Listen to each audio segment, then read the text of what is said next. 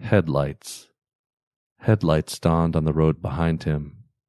As he always did, he stepped aside and held out his hand. The car was an old Chevy boat from the 70s. The driver stopped, and he got in. They drove in silence for a while.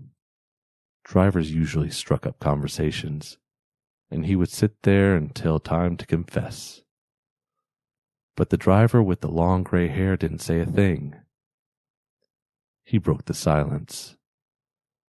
I died on this road, hit by a speeding car 20 years ago tonight.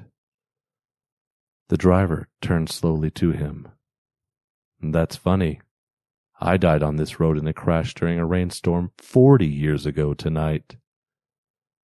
They stared at each other a long while as they drove into the night.